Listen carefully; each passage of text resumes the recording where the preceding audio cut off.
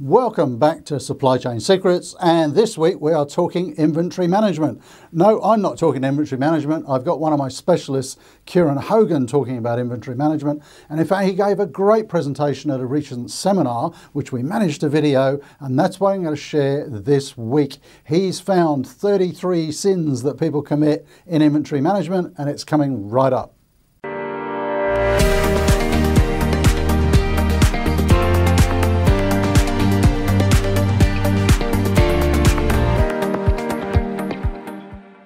I was also really excited to find that the theme was sins, because I had this Catholic nuns education and priests. I reckon I could fill this 20 minutes with talking about sins full stop, because that's all we learnt for a fair while anyway. But made me think about it. They taught you things like mortal sins and venial sins and purgatory and heaven and hell and all this stuff. And it kind of relates a bit to this, because there's some things that if you don't do, that's really bad. Things aren't so bad, that's how it is. But so we got to think about it, and I thought, well, if how many sins are there? There've got to be only 10 or so. And I actually looked up the commandments to see if they match, but they don't. Anyway, in about 15 minutes, I got to 31, and then after about half an hour, I got to 33. So it doesn't take long to find the sins. We'll hand this out later, and in this afternoon session, we can talk to as many of the 33 sins in inventory management as you want to talk about.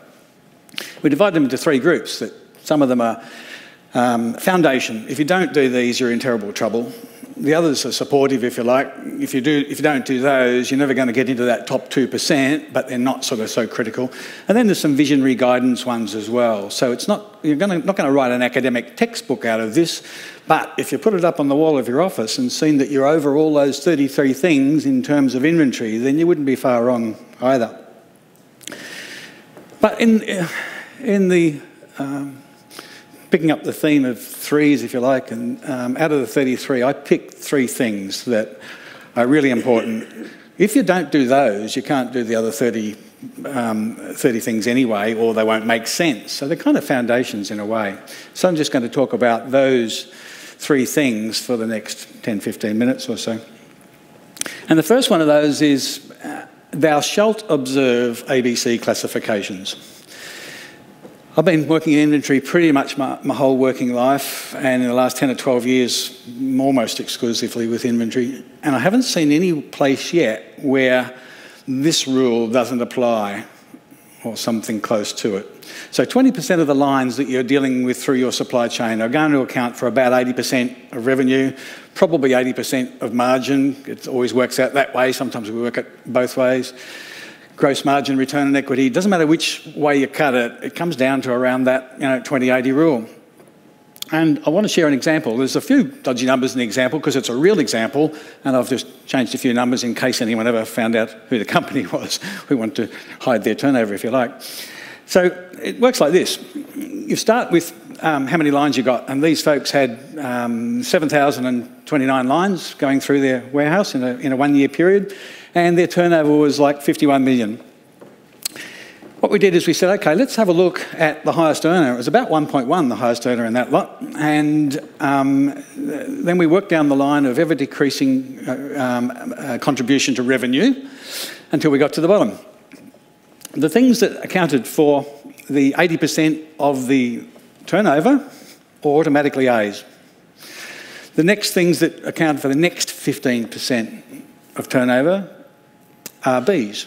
And you can see how the numbers are falling out here. The A's, there was just 1,125 of them, which is about 16% of lines. That's a really typical number for what we see. So that's where the action is, if you like.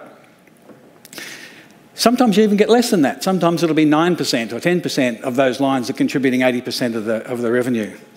But if you want to think about where's the goose that lays the golden egg, where's the action, where's the effort belong, it's in that number there for sure. That's your bread and butter.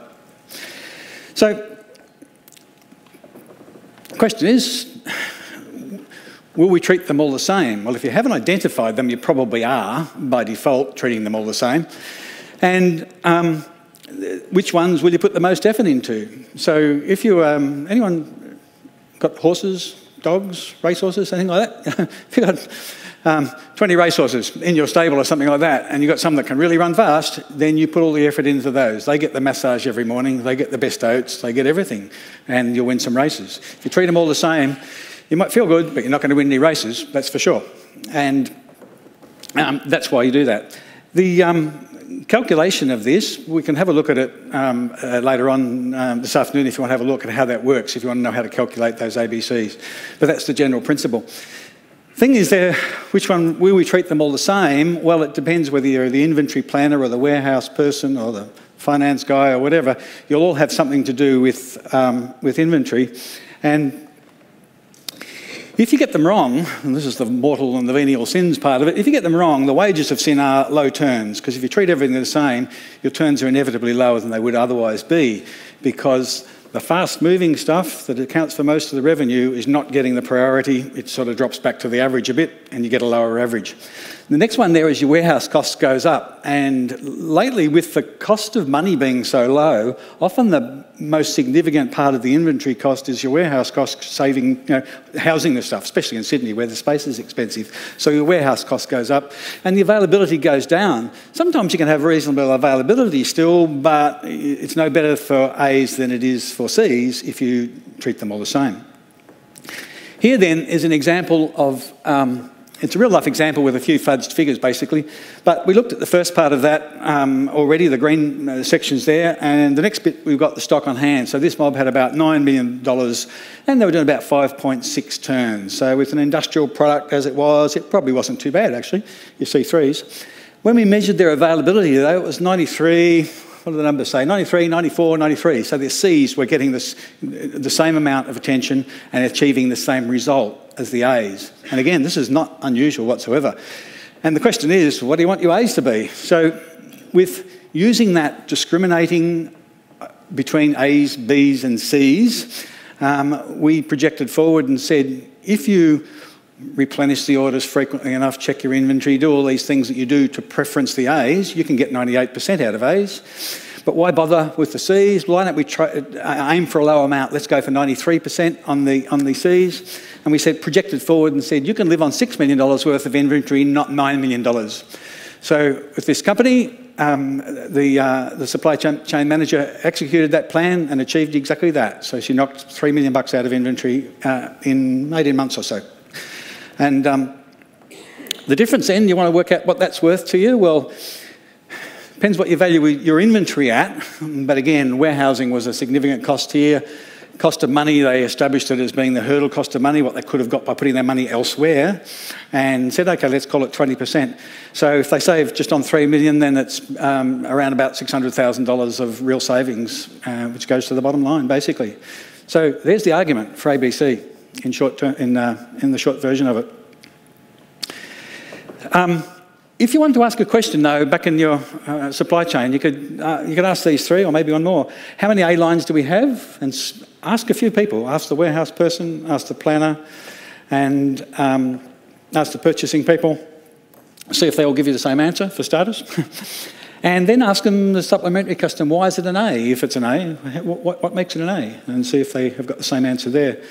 And then ask them about the results, what you really care about, the availability, and to Stephen's point before, the DIFOT by A's. That's what you're really concerned about, because you want that 98+%, essentially, in most wholesale retail businesses. So there's what to ask. You could ask one more, actually, that I couldn't write it up because it wasn't a multiple of 3, but the real one is this, that if you ask the warehouse guys, what do you do different to the A's, to the B's and the C's, and see if that person says stock counts, stock check frequency. If you want to ask the inventory planner, what do you do different A's, B's and C's? Hopefully they'll say, I've got my safety stock set higher for A's than I have for C's, and so on and so forth. So you get the picture. Second commandment, we're on to commandments, aren't we? I'm getting religious. Thou shalt forecast demand, because you have to do it. You can do it by mistake or by default, if you like, but you ought to do it proactively. And I just want to make a few points about this very thing, though. And the first one is that requirements planning is not demand forecasting. So often we get folks that have got an issue and they say, I think I need some forecasting. Well, you do, but you probably also need some supply chain planning. So if you've got your demand forecast on one line, you really need to have your inventory and your supply on the next two lines so you can see those as a whole. So the message there is that think of them differently and plan your business accordingly. The other one is that forecasting demand is harder than forecasting orders, or filling orders if you like. So to the extent that you can know your forward orders, your forecasting challenge is diminished. I see a lot of businesses these days that don't place any value on forward orders in the bag, if you like, but it is so valuable, and that's just takes the weight off the forecasting task. Third one, and here's sort of an aphorism here, is that averages are dangerous, and exactly for why, picking up on what Mel said as well, is that averages don't tell you anything about trends, averages don't tell you anything about seasonality, and averages don't tell you very much about how quickly things are changing in the market these days. So, yeah, by all means have averages, and some materials, yeah, you can forecast them on averages, that's fine. But these days, more than ever, you need to be a bit smarter than that. Look at the trends, seasonality, and standard deviation. And we can talk about those things more this hour, if you like. I mentioned this just now, is that the tastes are changing, things are moving quicker. So the competitive advantage is to be able to change product lines fast and effectively and not stuff things up on the way through, basically. So. The other one is that human forecasting's pretty difficult, it's expensive, and it's often unreliable. So sometimes we see a client, more than a few lately actually, that have said, hey, okay, I've got my field sales guys working on the forecasting, everything's going to be sweet now. And, well, for all sorts of reasons that can't be true. But I think the biggest concern is that it takes them a whole day to do something. They'll have a line of, Excel page of 500 things that they're expected to give a forecast to. So there'll be an afternoon of a month gone already as they sort of nut their way through that. And then depending on whether it's coming up to budget time or just after budget time, they've got completely different motivations. Coming up to budget time, they don't want too much, they don't want to forecast too many sales because there's their commission target. And then immediately after the budget is set, they just want inventory. They don't care usually. And so different motivation completely. And me being an ex-salesman, I think that's perfectly fine. That's actually not a sin, but you need to make sure that you know that sales folks are sales folks. And one size doesn't fit all, so what we normally do, and I know some folks from Netstock are here today, and we classify inventory a bit more complex than just ABC in a matrix, and different items falling into different parts of the matrix will get treated in different ways. We'll have different forecasting approaches for those things, and that's important as well. So if you don't, you're out of stock, you'll have out of stocks, you're going to have excess inventory, you'll end up with that 9 million instead of the 6. You'll get obsolescence expense. The more Cs you've got, the more obsolescence expense you're going to get because it's there for longer, moving slower, and has more time to go obsolescent, if you like. Then you've got the hidden costs. Sometimes we try and work out the cost of lost sales, and that's usually a huge number. And the cost of rework, so filling back orders and doing things twice, that's it. If you add all those things up then, the competitive advantage is in being good at the forecasting because it drives all those other things, and then you can get to be the lowest cost competitor, and the absolute lowest cost competitor can't lose. That's where you kind of want to be. Another topic for discussion at some time. On the point of that then you have to think about forecasting systems versus supply chain management systems. You probably need both to some extent. In terms of what to do, try and get more orders outside of the lead time. I used to sell combine harvesters. We'd try and get all the orders for the combines at $600,000 each before the crop went in. And that's the ideal world. And before you build any of them, because if they don't take them, you're in trouble. Manage market demand. That shopping channels on TV is an excellent example. They've got fixed inventory then, and they just turn up and down the advertising to make sure that the demand meets the stock that they've got to move. So you can do that to a level. We don't have time to talk about this in detail now, but happy to this afternoon. Use sell-through. Start with your target of what you're going to sell as things are released and monitor that and respond to it. Look at that order board, the coverage, and work to market share. I know some folks in the room are going to have market share information available. We sometimes do this exercise of who wins, the machines or the humans. So we've got 3 years of data. We take the first 2 years, project forward on the third year and compare that with what the business forecast before. And we can easily work out whether the machines are smarter or better than the humans at this work. They almost always are, which makes things good. Use sales forecasts carefully, and I just mentioned that in terms of the motivation for sales folks anyway. The other thing is for bigger companies, consider econometric modelling, which looks at external factors, which tells you what your market's going to do, and work out your share from there. And then have a forecasting strategy to suit the item and the market. So pick the forecasting strategy that works. And I think Stephen will be talking today about sales and operation planning or integrated business planning. So you need that as the baseline under your business as well. And you've mentioned benchmarking and measurement, Stephen, so that's good. The next one here is that thou shalt have an inventory policy. There's a long description. It'll be in your handout somewhere anyway, so have a look at that later. The key thing here to know is that it can be a short one or a long one. So a one-pager is often okay, and for a bigger and more complex business, you need more in it. But if you don't have an inventory policy to work with, then you're going to get consensus, tradition, driving what people do in the business, and you're going to get reaction to the issue of the day, if you like, which is a problem because people react on the day. Anyone done the beer game here? A few? Really great fun. Try and do that if you get a chance. But it shows you what happens if you react quickly and overreact, how a little change can make a big difference if you're not careful. The cause and effect are hard to pin down if you don't have an inventory policy. If you don't write down what you're going to do and something goes wrong, you're not quite sure what you actually did because there's been no rules to follow. If you don't have an inventory policy and you want to adopt a forecasting system or a supply chain planning system, then you can't because you need the rules to underpin that before you start. You can't compare, as Stephen mentioned before, you want to know what your performance is. You can't make those comparisons unless you've got some rules that says how you're going to do things. And you can't measure your overall success in the finish. I think the most important parts of this, though, is the ABCs, how they calculate, and how you're going to apply those, what are you going to do with them. And then in that also you'd have the next most important thing in my view is what the service level objective is. So if we know that we want these to be A's, we're going to manage them in a certain way, what are we going to deliver? What level of performance we're going to deliver with those A's. Then we need to know which ones are going to be stock, which ones are going to be indent or supply to order, if you like, and which ones are going to be direct ship, if you like, because if you don't have it written down, you end up with a little bit of everything going everywhere and there's no fixed rule there either. And of course, work out which warehouse gets what. Probably all the warehouses get the A's, but maybe you just want to centralise your C's in one warehouse. That's a huge potential saving in that respect. And then finally, once you start to work through that stuff, how are we going to forecast? Are we going to use advanced algorithms? Are we going to do something simple? Basically as simple as a max min all the way through, what, triple exponential smoothing, I think, or something like that, is that you'll work out.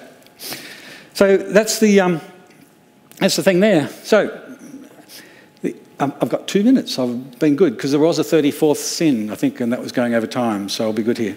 But the 33 are around the prayer wheel, and have a look at that this afternoon if you come to my session, because we can pick any, some or all of those things to talk about and get into a bit more depth on.